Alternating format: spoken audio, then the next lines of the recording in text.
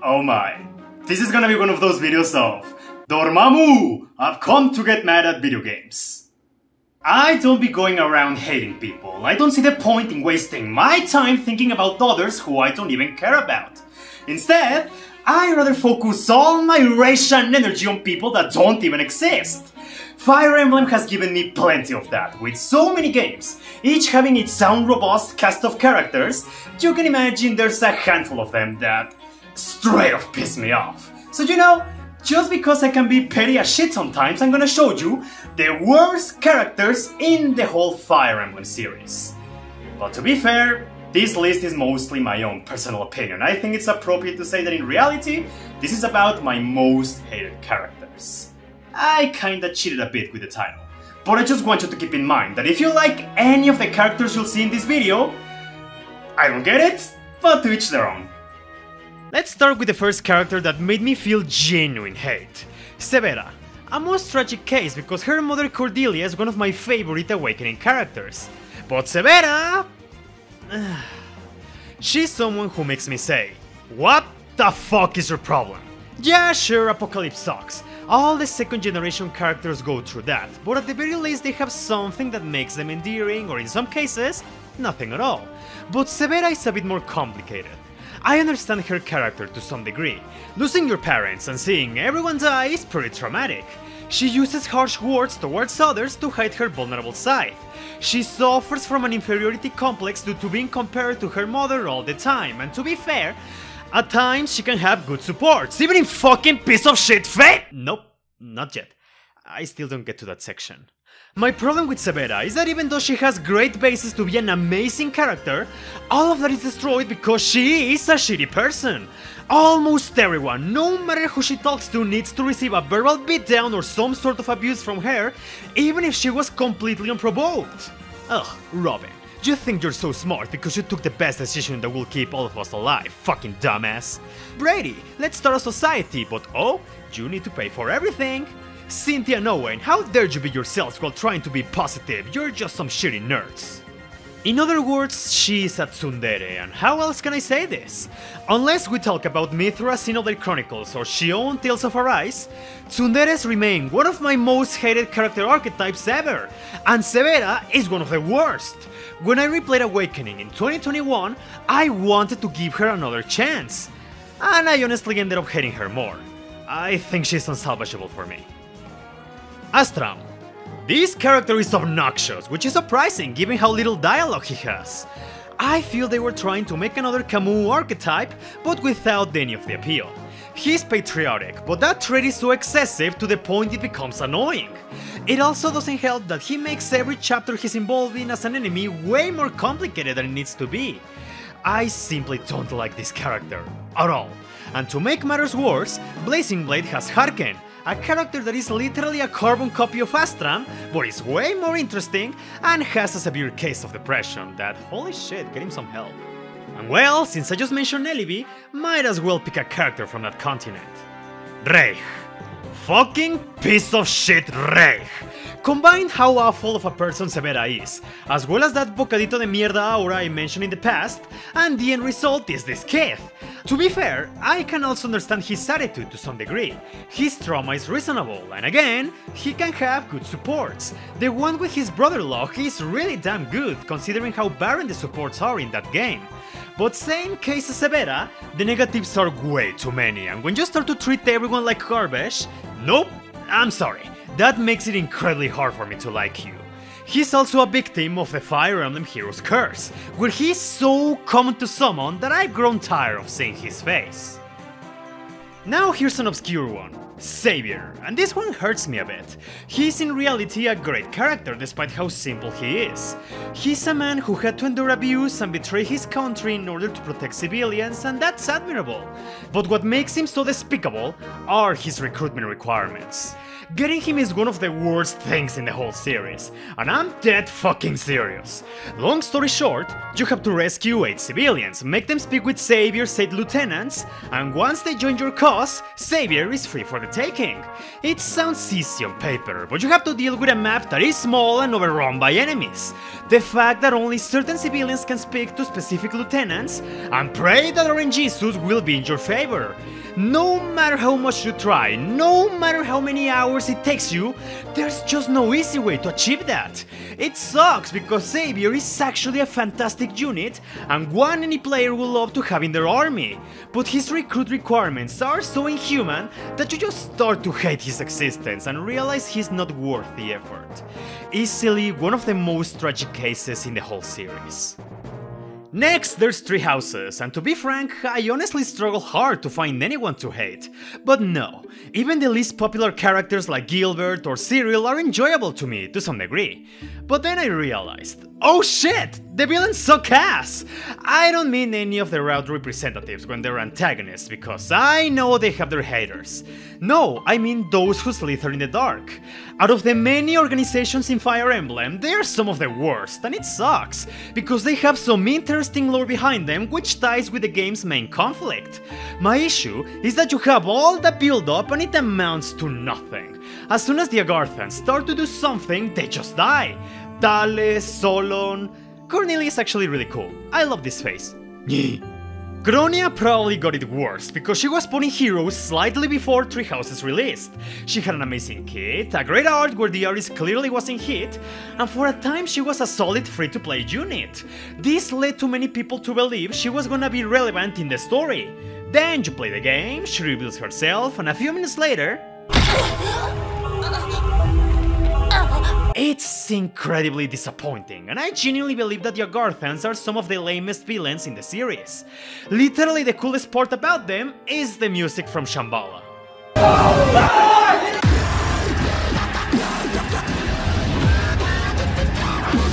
Celica. I don't need to elaborate much on this, I have a whole video where I give my thoughts on every single protagonist, and as I said there, I want to like her, but I can't. I don't hate her, but her actions were so stupid that she needed to be mentioned in this video. Telios is easily one of my favorite series in the entire franchise. A huge part of that is its characters, where at worst they are inoffensive planks of wood. That is, until you meet Makalov and... He is a massive stain in what is overall a near-perfect cast. At first glance he seems like a chill and carefree man, qualities that should make him likable, but the more you know about him, the worse he becomes. He's abusive and selfish, a chronic gambler that won't hesitate to exploit others for his own gain, and never at any point does he learn his lesson. He shows signs of growth in a few supports, but in Radiant Dawn, he managed to prove he's still the same bomb he was in Path of Radiance. And I think it gets worse when you put Marcia into the equation, because you constantly see her genuinely care for her brother to the point it wears her out, but Makalov still continues to try to squeeze more money out of her. He's so bad, he made Astrid an exponentially worse character in my eyes. I respected her in Path of Radiance because her backstory and motives were honestly relatable to a certain degree, but in Radiant Dawn, she's mostly reduced to Makalov's personal cheerleader, and... why, out of all the Telios cast, did they decide to make her obsessed with Makalov? It's like when a friend of yours gets out of a toxic relationship, only to fall in a worse one sometime later. It's me. I'm that stupid friend. Muspel. Remember what I said in my worst arts video? I can easily say he's the worst OC we've had by far. Yeah, I wasn't exaggerating. I genuinely think Muspel is the worst OC in Heroes, and overall one of the shittiest characters in the whole franchise. I already mentioned how horrendous his design is. He tries way too hard to look cool, but in reality looks pathetic. He feels like he belongs to some generic isekai, as you can easily make him pass as anything but a Fire Emblem character. Hey guys, this is my original character, Muspel the Dragagon. He hates Sniffle and loves to listen to 9 Inch Nails. His personality was carefully designed to make him the most obnoxious and unlikable character ever made. He's supposed to be a ruthless and menacing tyrant, but instead ends up acting like an angsty teenager that desperately wants to get some attention. And his voice is the fucking worst. And it's so jarring. He's voiced by the same guy who sings Rules of Nature in Metal Gear Rising. I love that song, but in Heroes, it's like he was ordered to sound as the most irritating person in the world. Squeal, squeal, squeal! You know, I was really happy when he died during those Tempest trials. Now here's a very special case of a character I despise with every cell of my body. Barry. Who the fuck are you? Yeah, for those who don't know, he's a character from Tokyo Mirage Sessions. Back in that video, I mentioned that if I had to choose between liking or hating the cast, I will pick the former. However, Barry is the only exception to that. A man whose entire personality can be condensed in being a weeboo, throwing tantrums when he doesn't watch anime, and being incredibly obsessed with little girls. The latter is what makes him so awful, because it's not even a thing of, oh, I watched this anime because the characters are cute. No! He's really obsessed with the little girls, to the point where it's disgusting to watch. There's even a point where he makes Tiki uncomfortable because that's all he ever talks about. I don't think I need to explain anything further than that. Barry should simply die or go to prison. Now here's the fun part about the video. I wanted to mention at least one character I hate from each game, but while trying to do so I realized that I can't, because there are games where I don't hate any of the characters, like in Secret Stones or Blazing Blade. Even characters you saw on this video, like Xavier or the Agarthans, I can't exactly say I hate them, but I still wanted to mention them because they left me a negative impact. I think there's a difference between disliking and hating. And to be fair, it's very hard for me to say that I really hate something. And I don't want to force that emotion just to be funny, because that's not who I am. However, that is no issue when it comes to Fire Emblem Fates, and who am I kidding? Even before starting this video, I knew most of it was gonna be Fates. I can give you so many reasons as to why I hate those games as much as I do, but for now, let's just focus on the characters. Where do I start? Setsuna. One of my biggest disappointments with the game. I love her design, I thought she was gonna be very likable, but her entire personality revolves around, ooh, I fell in a trap, oh, I fell in another trap, sorry, I'm too busy being in a trap. That's literally all she has going on for her. That joke burns out incredibly fast, and her voice irritates me. Nothing against her voice actress, I think she is very talented, as evidenced by Katria. But it's like for Fates, she was told to sound as high and stupid as possible. I popped out of a divine weapon? Always wanted to do that. Hinata and Hana. They bore the shit out of me. Hinata is so generic, so unremarkable, so... there. If that was all, that would be the end of it. But I ended up hating him because, you guessed it, he's incredibly easy to summon in Heroes. It also doesn't help that he was drawn by that awful artist Ueda Yumehito. That's a face that fills me with rage every time I see it. Hana is almost the same as Chris from New Mystery. Her whole personality can be defined as Sakura and training. She's such a snooze fest. Mosu. This pick is 100% personal hatred. I have beef against her because when I first recruited her in Fates and saw the aptitude skill, I was expecting something similar to Titanium Ball's Tunnel. I tried my best to make Mosu somewhat usable, but she just refused to do anything. Then comes the horrendous chapter where Takumi attacks you on the port. It took me literal hours, so much blood and sweat to finally get close to finish it. Then comes Mosu on the final turn, on the final enemy, and she missed a 93% hit, costing her her life and costing me the whole map. That's when I exploded internally, making me develop a personal vendetta against this bunch of pixels. I literally made a post about it on social media because I was that pissed off. 5 years later, and I'm still not calm. When it comes to Fates, I can be immensely petty, and I'm aware of that. Niles. Please hear me out before you try to get my IP address. He's unique because there are times where I love him and times I hate him. I can't deny that he has a decent backstory and some of his supports are honestly entertaining. His personality is what has me mixed because Niles gets a lot of pleasure from making others suffer. There are times where he is just a tease, which is fine, but in other occasions he is simply a fucking asshole. That part of him is what has me going back and forth whether I like him or not.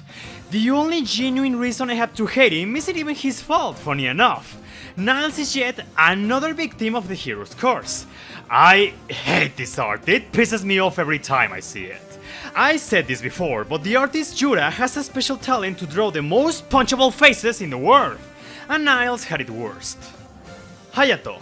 It's like the developer said, hey, let's make Riken from Awakening once again, but strip him of any appeal or charm.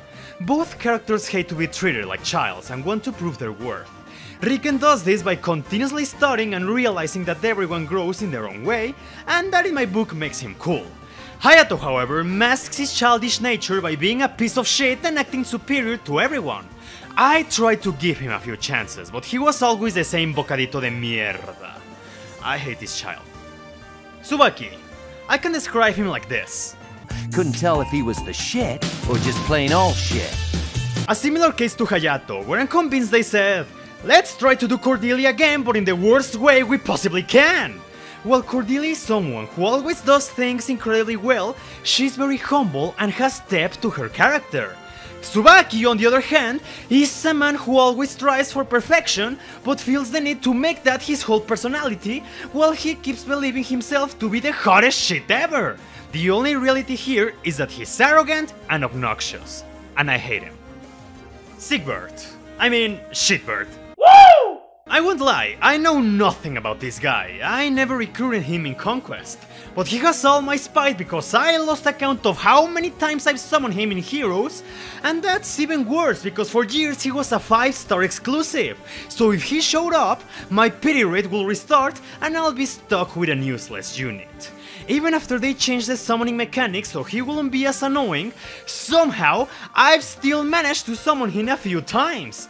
It's crazy to think that even though I know nothing about Shitbert, he somehow managed to make me hate him. Kana. Rawr, that's Dragon for I love you! Then I proceeded to neglect my own child. Nina. The embodiment of the term Fuyoshi, a woman who creates romantic content of men with men. Now, I want to make clear, there's nothing inherently wrong with that. But that's all Nina has going on for her, to the point where it's tiring and borderline creepy. Any other trait she might have, like being an incredible spy, goes back to her being obsessed with gay relationships. I gotta say though, it's hilarious and ironic that the only male-male relationship in Fates prevents Nina's existence. Guess that shows that true love does triumph over anything. Reina. For someone who barely has any presence or supports, it's amazing how disgusted I am by this character. Reina is a bloodthirsty woman who is obsessed with death and loves causing it. She relishes on gruesomely murdering her opponents and takes pleasure in their screams of agony. She tries incredibly hard to make it all sound poetic, but I think she just looks ridiculous doing that. It's sad because her design emits a caring and experienced aura, but she was wasted in an incredibly repulsive trait. Asura. Okay, I think I need to explain this one, cause people have asked me why I hate her. I will admit, part of that is me overblowing that emotion. I've been reflecting on why I feel that way, and I think I found the answer. Asura is boring, and I mean boring as shit. She's less exciting than seeing paint dry, and when she does something different, she's always singing the same fucking song. You are the ocean's great waves. She does it so often I ended up hating it. But I think the worst part is that even though she's a nothing character, she's still a device that moves the plot forward, as she will always have the most contrived means to deal with whatever bullshit the game throws at you, effectively eliminating any immersion. And well, I can't deny part of my hatred is because Legendary Asura and Hatari Asura are always a pain in the ass to deal with in Heroes. But if we focus solely on Fates, Asura is someone that doesn't strike any appeal to me. After carefully reflecting, I don't think I fully hate her, besides in Heroes. But I still dislike when they make a bunch of nothings bigger than they are and constantly rub it in your face. I hate that song! Flora and the Rainbow Sage. Really odd pairing, but alright. I'm mentioning them at the same time because both characters tried really hard to add emotional weight to the story, only for them to become laughingstocks. Flora because... Oh no, I can't believe I betrayed my leash, I'll never find forgiveness. It's okay, Flora, we understand your situation, we forgive you. No, you don't! I'll burn myself alive! As for the Rainbow Sage, well, all Huba he ain't, that's for sure. It boils my blood every time I remember that scene from Conquest, where Iago orders you to kill the Sage, and before any impactful decision can be made, he just fucking dies while praising how incredible and perfect Corrin is. I don't think any dating phase has any emotional impact. Maybe except for the Scarlet, but I don't know, I still don't play Revelation, I could be wrong. But these two dumbasses easily had the stupidest ones in the whole game. Well, maybe except for the next character. Xander? But hold on, Story Xander specifically. If you're familiar with the community, you might have heard people tend to split Xander in two entities. One for his supports, another for the story. The latter is so bad, it's impossible to believe these two are the same person. Xander in his supports is a wise, empathetic big brother with interesting views. Story Xander is the total opposite, and is the perfect example of how Fate shafts its characters for plot convenience. There's so many things wrong with him, but I think the worst offender is when he accidentally kills Elise, she begs him to stop fighting, but then continues to fight mere seconds after that, and then expects you to feel sorry when he dies. Story Xander is a perfect, unlikable idiot that deserves what happened to him. Next we have the most disgusting character ever made. Petty. Petty's a character that I look at and I say... What the fuck were they thinking? If the barf-inducing design didn't give that away, Petty is someone who behaves like a spoiled child, constantly throwing tantrums and violently lashing at anyone who wrongs her. A literal sociopath that won't hesitate to kill anyone, even allies, on impulse. She's someone that feels wrong and out of place in the Fire Emblem universe, but also makes everyone around her worse, because you have these characters who always boast about doing the right thing and justice and all that shit, but somehow are okay with having a serial killer as the retainer of the Crown Prince? I cannot comprehend who they were trying to appeal with this character, but Petty is someone that for me has zero redeeming qualities and disgusts me in every aspect. Jacob. I want to ask any fan of his. Why? I mean, what's the appeal? I really don't get it. No matter what angle I take, he's a complete piece of shit. Half of his character is being Corrin's personal fuck toy. I keep a kettle handy to brew tea for my master. My master is the kindest person you could ever imagine. My master, Corrin, but you've never met a finer person. And when he's not busy sucking their toes off, he's being a massive asshole to everyone completely unprovoked. He makes me say the same thing with Severa. What the fuck is your problem? He's someone who starts a conversation with anyone who is not Corrin just to make fun of them. He's rude, he's petty, he's rotten. I really don't understand how he can have any fans. He embodies everything I hate about Fate's characters, and in general is just an awful person. Fuck this guy. Before we get to the final character, I bet you're thinking, hold on, aren't we missing a pathetic, stupid, incompetent Mary Sue that Game Shelf constantly throws shit at? Yes we are. Everyone present is already aware that Corrin is one of my most hated video game characters of all time. But you know, I already summed up my feelings towards them in my protagonist tier list video. And if I were to bring them here, I will only be repeating the exact same thing again. So if you're curious about that, the video is right there, but before you do so, let me finish off with... Camilla. Combine Petty's mental instability, Jacob's obnoxious obsession with Corrin, Reina's disgusting pleasure in murdering others, but add a clingy and possessive nature, and the end result is Camilla. I'll give her some praise at the very least. She has a genuine love for all her family, and sure, while most of it loops side strongly at Corrin, because of fucking course, I'll go as far as to say that the Norian siblings have decent support with her. Camilla also has a complex and messed up backstory that explains many aspects of her personality. She can honestly be pretty interesting to analyze. She isn't just a single anime trope, which is saying a lot compared to most of the Fate's characters. The problem? that still doesn't make me like Camila, because her negatives far outweigh the positives. I really don't enjoy her possessiveness over others, to the point where she threatens those she loves as long as she can have her way. I especially remember her support with Selena, where she outright tells her she's gonna cut off her legs so she can never leave. That left an awful taste in my mouth. And when her siblings are not involved, her supports are awful or subpar at best. Always going back to Corin, or trying to make someone else her property. Her backstory, for as interesting as it is, it's barely touched upon in her supports, and Camila never shows any signs of learning, growing, or anything. Some can argue that is the point, but I think that's also a breaking point, because if you don't like Camila at first, you're not gonna like her by the end of it. And you might tell me that Camila isn't supposed to be a good person, and I know that. I can love characters that are not inherently nice. Take for instance Tharja. She's a bad person, yet she's one of my favorite awakening characters, but that's because she has more qualities that appeal to me. Camila doesn't offer much to make me change my mind. This reason is pettier, because it's not exactly Camila's fault, but you know what always pisses me off? That every time someone criticizes her, her drooling fans will always come to defend her by saying dumb shit like, "Stupid social justice warrior, you're only triggered because she's sexy and her boobs are big." First of all, if you still use the term social justice warriors in the current year, you're pathetic. Second, do I look I'm scared of gigantic titties? No!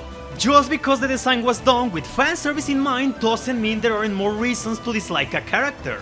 But at the same time, a sexy design doesn't mean a character is instantly bad. And I will bring up Tharja again, as well as Bayonetta, Poison from Street Fighter, or Samus in her power suit. Camila unfortunately doesn't fill that quota. More than her design being incredibly try-hard, I really don't like her. I will recognize her unique qualities, and I have to admit that after doing some intense research for this video, that I can appreciate her a bit more.